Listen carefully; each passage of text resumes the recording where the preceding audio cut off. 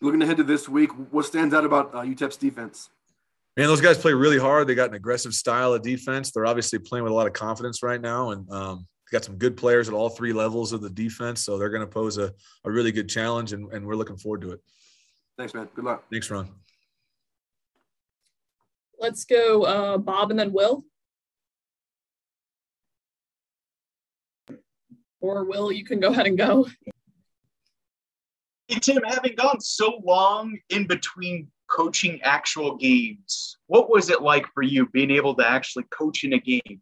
Man, that was awesome. That was the coolest thing ever. It was hard not to get emotional when like the national anthem was playing, and when the rain delay was going on, I was like, man, can we get a game going right now? Like if this game gets delayed, I don't know what I'm going to do.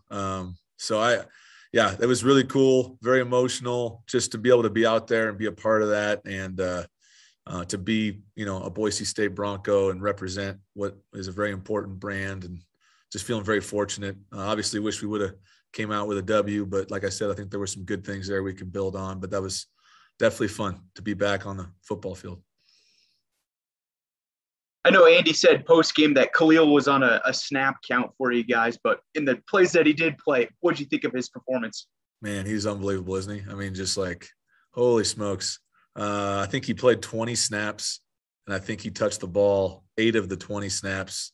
And if you count the run, I think he had over 100 yards. I mean, and 2 touchdowns. So, he's tremendous. And the fact that we could use him was great. And not having him on a full schedule, not having George, not having Kakani. I mean, Garrett's bang. I mean, we can list all these things and it can become excuses, but everyone's banged up. We got to find a way to get more guys going. And early on, we got a lot of guys the ball, and that was really good to see that we have other guys that can do it. But I mean, when that guy's healthy and playing a lot, obviously he's going to get the ball a lot. And when he does, that's the best thing for us. That guy's a heck of a player. The hype is real. Thanks, Tim.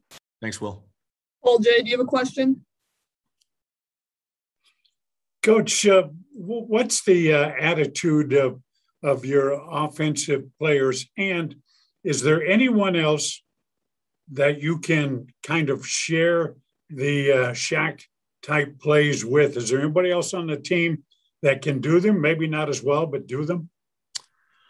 The attitude of our offense, I mean, I think it starts with us. We're an attack-minded team. We're an attack-minded offense. We're a group that, seeks joy every day in what we're trying to do. And, I think we have fun out there and execute at a high level. We want to be precise and understanding situational football, finishing in the red zone, which we did a good job of in the last game. So I think that's the attitude of the offense. And then, every player is unique. Is there another Shaq? No. I mean, he's a one-of-a-kind player. But, we do have talented guys that can do those things. I think CT can do those things.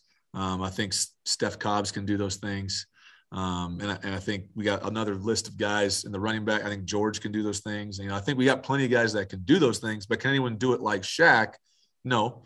But then that's what makes everybody unique. Maybe CT can't do it like Shaq, but no one can do it like CT either. Everyone's going to be unique to their strengths. But to answer your question, I would say no one can do it like Shaq, but we have people that can do those plays and be successful with it. Yeah.